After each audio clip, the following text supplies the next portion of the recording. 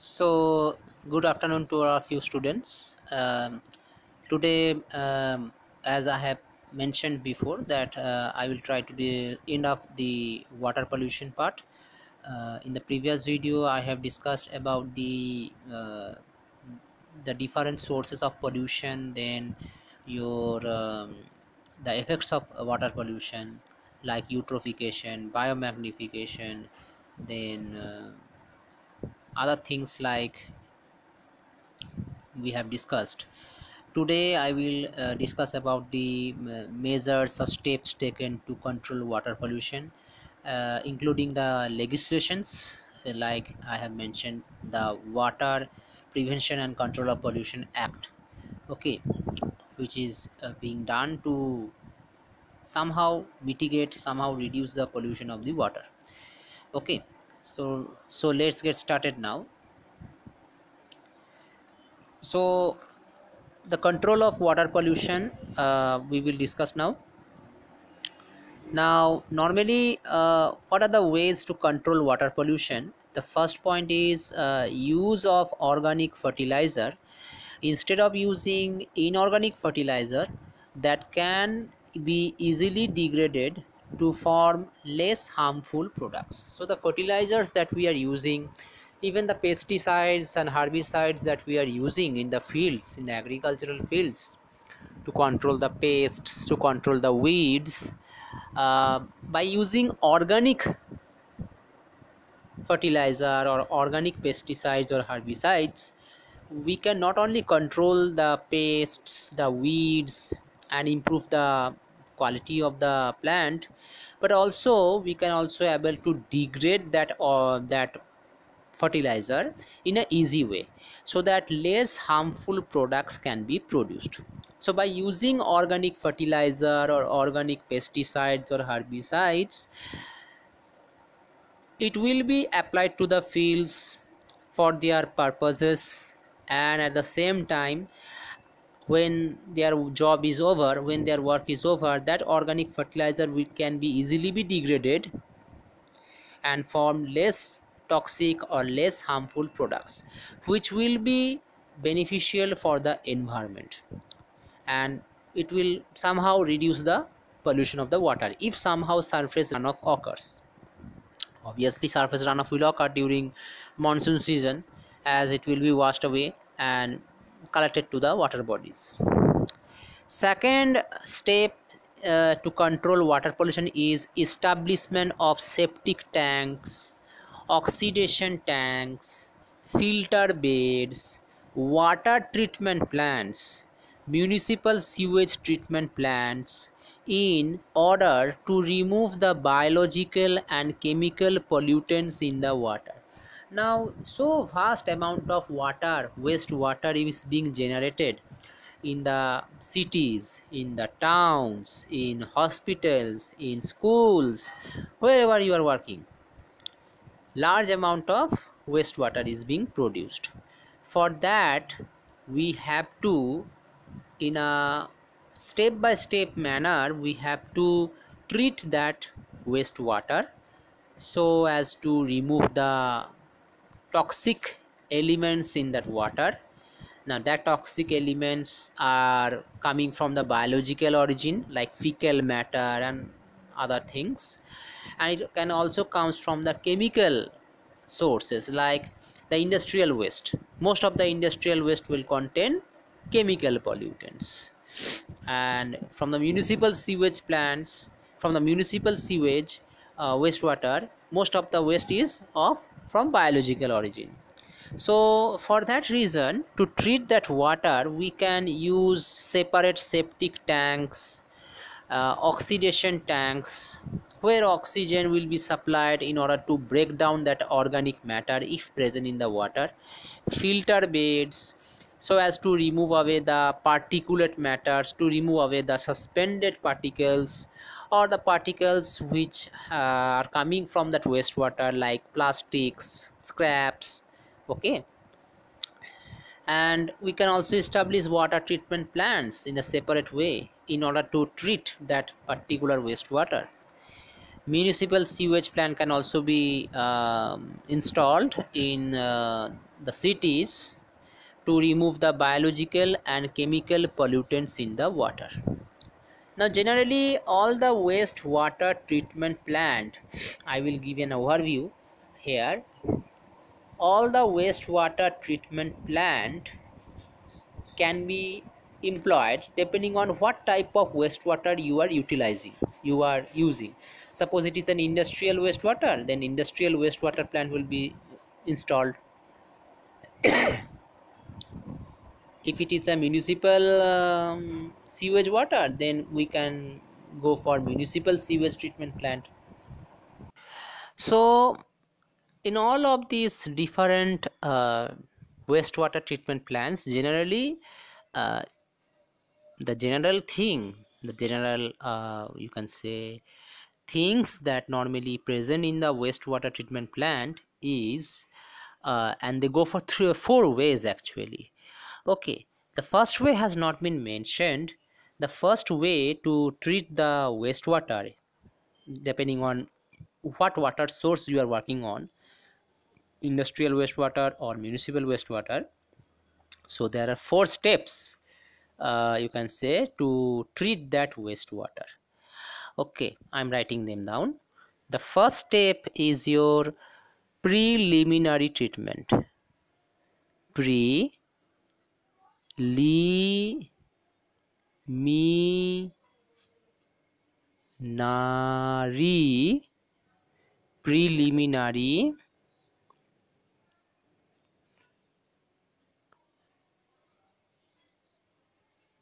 preliminary treatment. So in the preliminary treatment, actually what we do, all the scraps, all the, what we can say, those who are not suspended in the water, all the scraps, all the grease or oil type of things which does not mix with the water, they has to be removed out in the preliminary treatment. The second step of wastewater treatment is your primary treatment.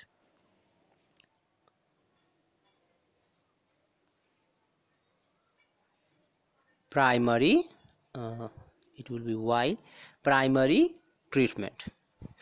In primary treatment, all the small particles which can be settled, but due to movement of the water it cannot able to settle down. So we go for primary treatment, where there is a large tank called sedimentation tank. In that sedimentation tank, it will with the help of gravitational pull and slow movement of water, very slow movement of water, that solid particles will settle down. The third step is your secondary treatment. Secondary treatment, I will show you the images, don't worry. Secondary treatment. In the secondary treatment, in the secondary treatment, it is also called as biological treatment, because here in this step we actually remove the organic matter in the water by biological method, that is by using microorganisms. So microorganisms are employed in this secondary treatment, and we use those microorganisms which will utilize that organic matter if present in the water. The fourth step is your tertiary treatment. Tertiary treatment. In tertiary treatment, we use some chemicals, to use to remove away the remaining organic and inorganic pollutants in the water. Now within this tertiary treatment, we also use some chemical agents to, or you can say disinfectants also, to remove away the pathogenic organisms in the water also, like using of chlorine, bleaching powder. Okay, then we can also use ultraviolet radiations to remove away the pathogenic organisms if present in the water. We like you have seen in some filter there is ROUV. Okay, RO means reverse osmosis. In this process we can able to remove the remaining small particles in the water, and UV is used to kill away those pathogenic organisms in the water. So mainly generally there are 4 steps in the wastewater treatment. Already I have mentioned here in this notes 3 steps: primary, secondary, tertiary. But there is another step before primary treatment, that is your preliminary treatment. So let us see what has been written in these notes. So the first treatment is actually the preliminary treatment. I am showing you the image now. Let us see the image first. So the first step is your preliminary treatment. The first step is your preliminary treatment. In this preliminary treatment, what we remove, here it is written, remove the coarse solids, sand, grit, plastics. Okay, so this type of solids which can be settled to the bottom easily because of their heavy density, they can settle to the bottom. They have to be removed by preliminary treatment. Otherwise what will happen if we don't remove these things? It will clog the pipes and can prevent the other treatment process to work efficiently. It may also damage the system also. Next comes the primary treatment. In the primary treatment, what is there? Simple thing. In primary treatment there is a primary sedimentation tank, a large tank. Okay, in that large tank we are allowing that wastewater to enter, but at a slow rate, so slow that it will not move quickly. And as it is not moving quickly, very slowly they are moving, the small particles can be settled to the bottom.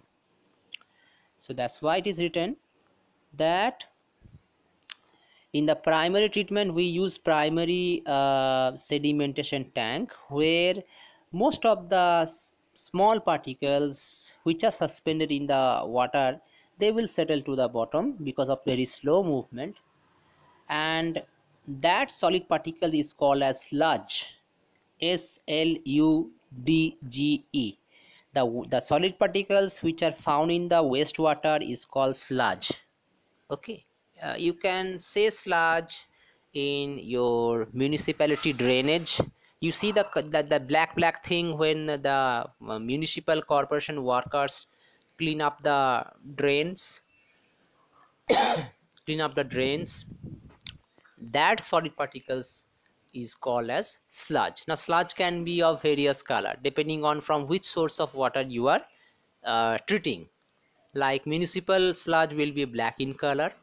Okay, industrial sludge can vary depending on what type of industries you are dealing with. Now that sludge that we get from that primary sedimentation tank, all the settleable solids, they, with the help of sludge processing system, they are dried and finally they are used for other purpose like fertilizers, or they may be landfilled. So as you can see that the sludge or the settleable solids from the primary sedimentation tank, it comes to the another treatment process called sludge treatment, where the sludge is dried, they are oxidized, and they are used for other purposes like use of fertilizers, or they may be landfilled. Landfill is a process where the land is excavated, that means they are dug. Okay, they are dug and we put all those sludge in this excavated site, and then we will again fill up with the soil particles. Okay, after the primary treatment then comes the secondary treatment. In the secondary treatment, we can see here two things have been mentioned here. The first thing you can see, it is written aeration zone. Now aeration zone means aeration, aeration. Aeration means to provide air. Okay, aeration means simply to provide, here it is written, air. Why you are providing air? Because I have said that secondary treatment is also called as biological treatment. In the secondary treatment, what we do, we actually remove away the organic matter in the water by the activity of microbes. So we use some microorganisms, good microorganisms, who will utilize this air and will able to, and they will able to break down that organic matter in the water. Now there are various ways through which secondary treatment can be done. Okay, so this is called secondary treatment actually. Now there are various ways of doing that, like your trickling filter, like your rotating biological contactors, different ways through which the secondary treatment is being carried out. This much you should remember, that in the secondary treatment, also called as biological treatment, here we use microorganisms so that they can use the air in order to break down the organic matter in the water. After this treatment is done, then again they are allowed to go for another sedimentation tank known as secondary sedimentation tank, just like the primary sedimentation tank. Why they use this secondary sedimentation tank is because after treatment of this organic matter, most of the bacteria, most of the microbes that are employed for breaking that organic matter, they will settle to the bottom in this secondary sedimentation tank, and again that microbes can be used up to repeat that process. This is the main reason that why secondary sedimentation tank is being employed here. The microbes that are used in the secondary treatment, they will settle to the bottom in this secondary sedimentation tank, and as a result,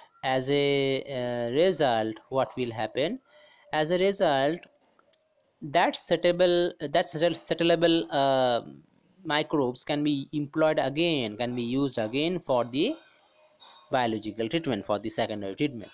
So this process is repeated 2 to 3 times so that complete oxidation of the organic matter can be carried out.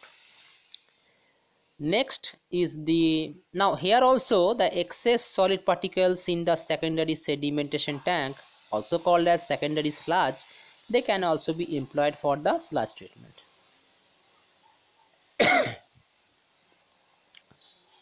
The final treatment is called the tertiary treatment. In tertiary treatment, as I have said, that tertiary treatment is mainly done to remove away the pathogenic organisms present in the water by various processes, like by using chlorine. Process is known as chlorination, where we use chlorine in order to remove the pathogenic organism. We can also use UV radiation, where for a certain period of time we allow UV rays to enter. Okay, we can also use other modes as well, like using by precipitation of these pathogenic organism by using alum. In Bengali it is known as fitkeri, alum. We can also use ferric chloride, we can also use lime mane chuna. Sometimes we can also use activated charcoal or activated carbon to remove away the remaining suspended matter in the water. So this is all about the wastewater treatment general.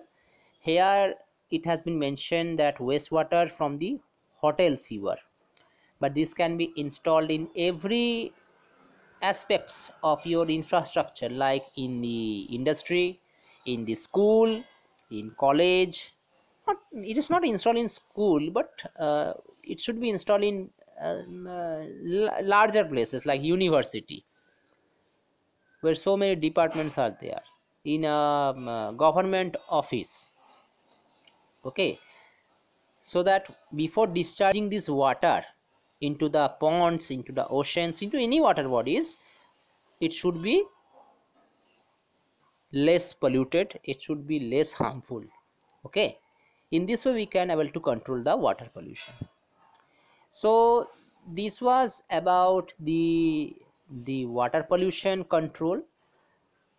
Other control methods has been mentioned, I have said. Second is use of aquatic plants. Okay, the fourth way we can able to control water pollution is using some biological agents like aquatic plants like water hyacinth. In Bengali it is called kochuri pana. Normally water hyacinth is found in the ponds, sometimes in the rivers also. I'm showing you the picture now. So this is your water hyacinth. Normally it is grown in the ponds.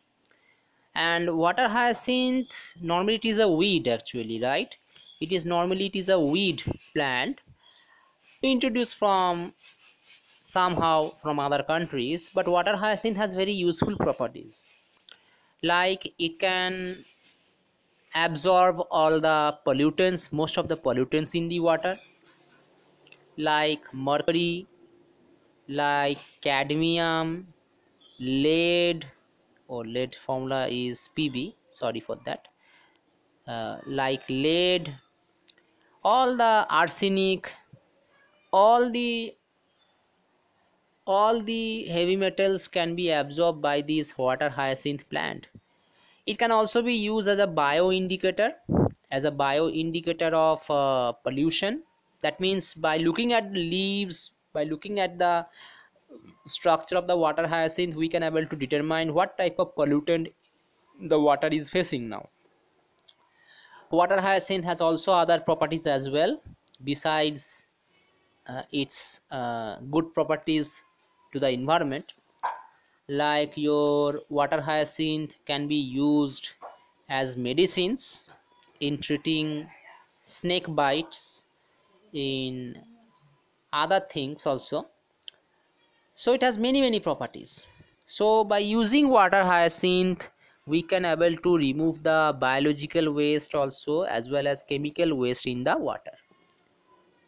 The problem is that water hyacinth grows very rapidly because it is a weed, and due to which it cause congesting in the water bodies.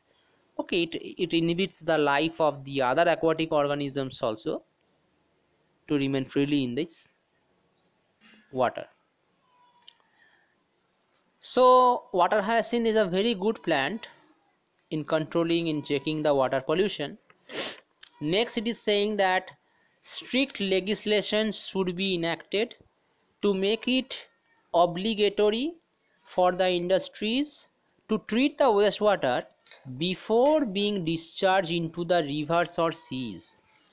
So it is saying strict laws should be made, should be enacted, especially for the industry people, because they are chemically polluting the water in a huge amount. At the same time, it is also our duty also to less pollute the water, to minimize the water wastage.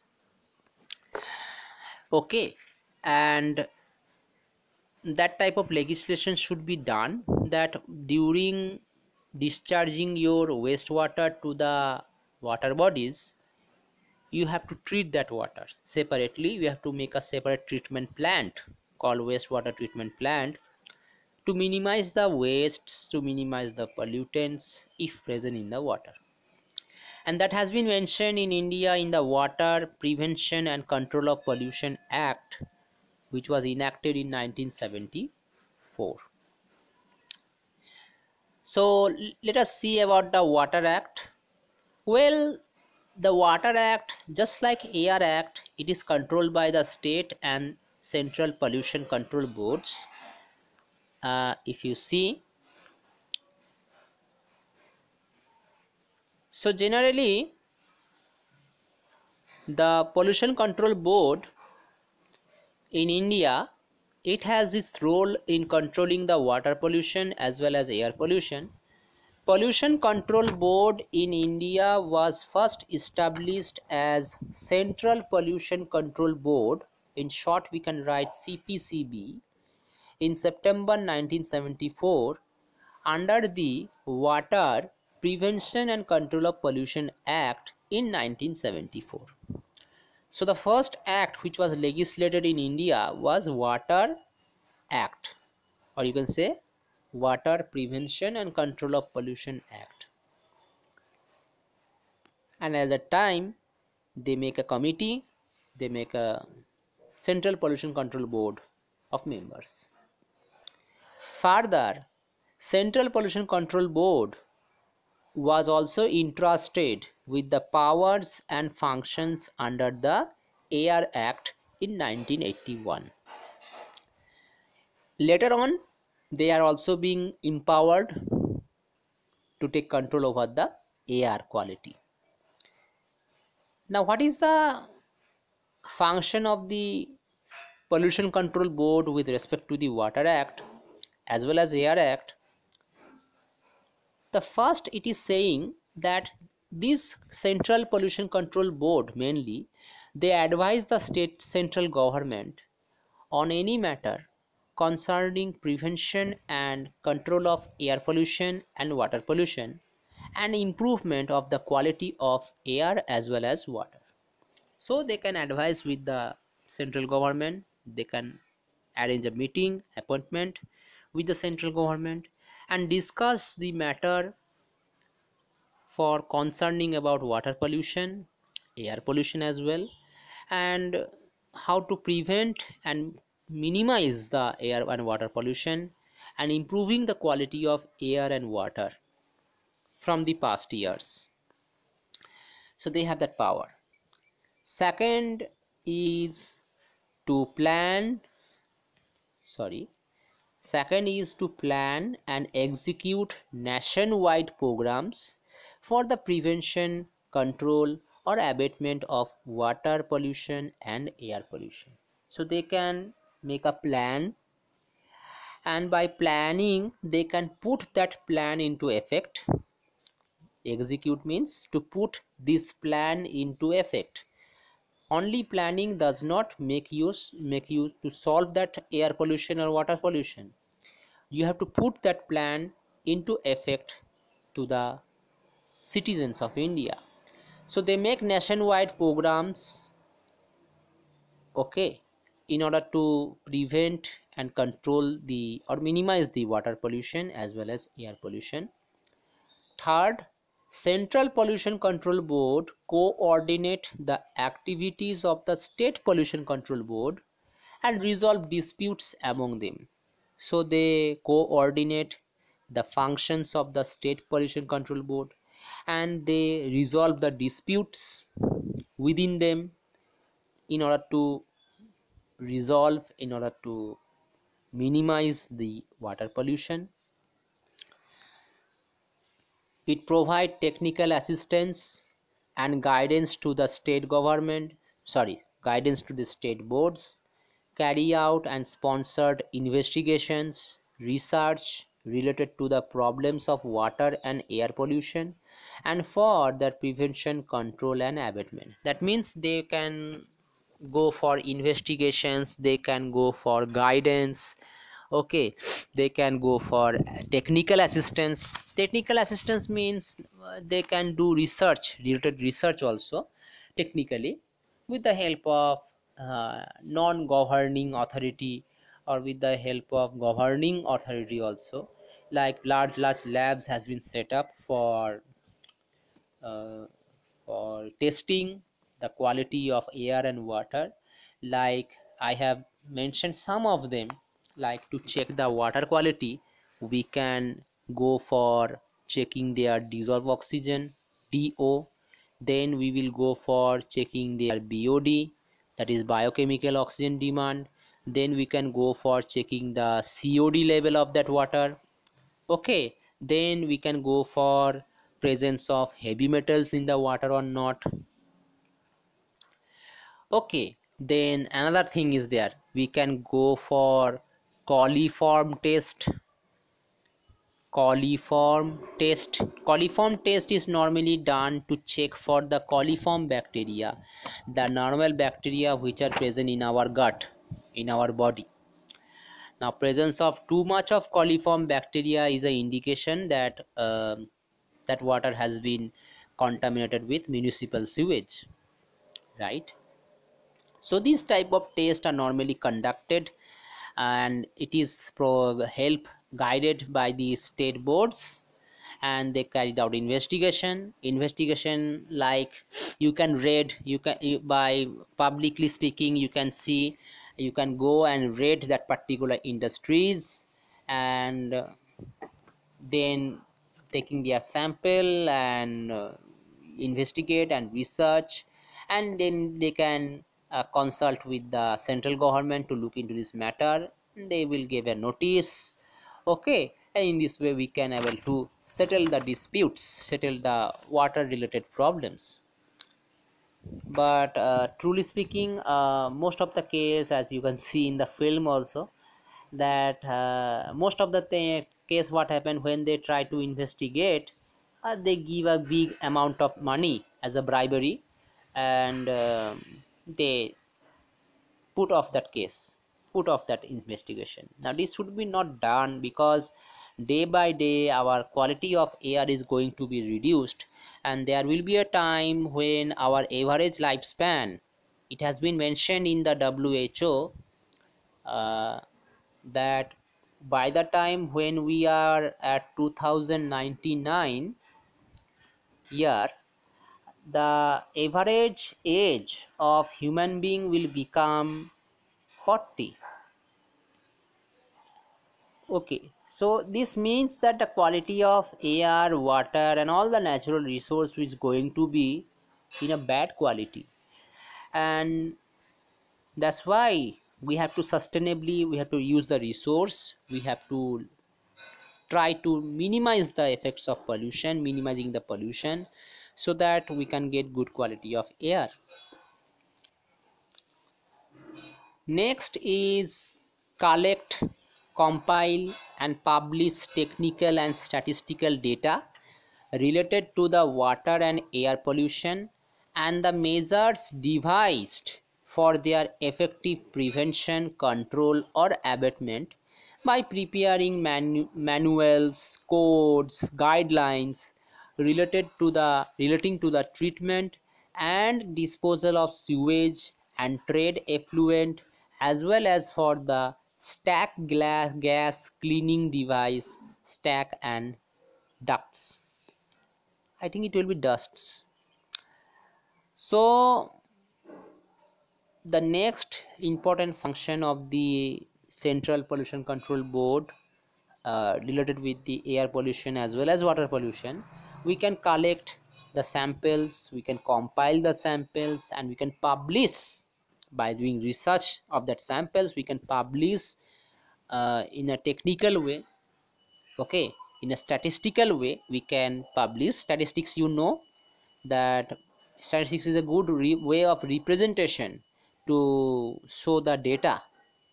Okay, huge amount of data can be shown in a very good way, that how much we are polluting, what is the concentration of the pollutants now in the water, in the air, and that measures devised for effective prevention, control or abatement. And this is, and then we can they will follow the measures, the steps to be taken to minimize the water pollution as well as air pollution.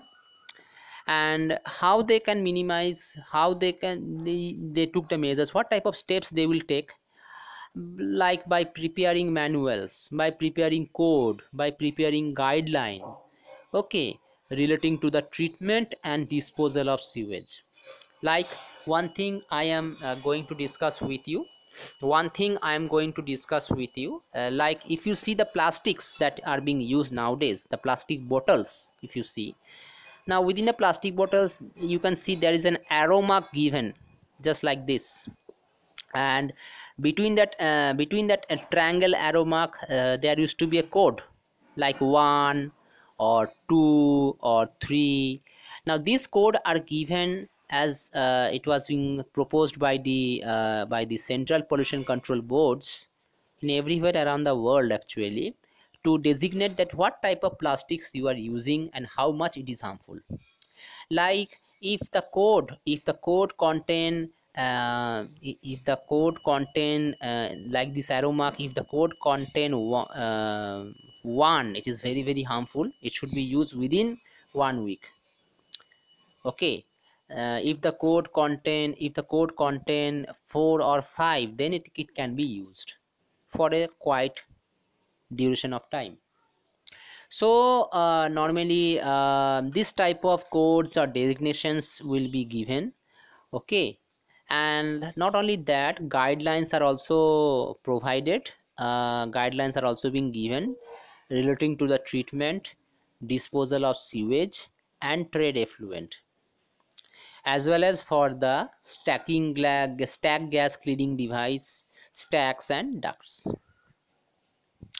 So this is about the what can I say, this is about the functions of the central pollution control board related with the air pollution and water pollution. Well, other things are also there. So the main objective of the Water Act, if I say, I have said the function of the state and central pollution board. The main objective of Water Act is to provide prevention and control of water pollution, and second thing is maintaining or restoring the wholesomeness and purity of water in the various source of water. That how we can able to restore back to its normal form. Okay. Like nowadays you see, for some years ago, the Ganga action plan, okay, in the form or name of Namami Gange, I think, they has been set up, that type of laws has been set up by the government, that their main aim is to clean the Ganga river. All the pollutants, chemical or biological pollutants, will be cleaned up, and they may make some restrictions, some laws related with the industries who are situated on the side of the Ganga river. Okay.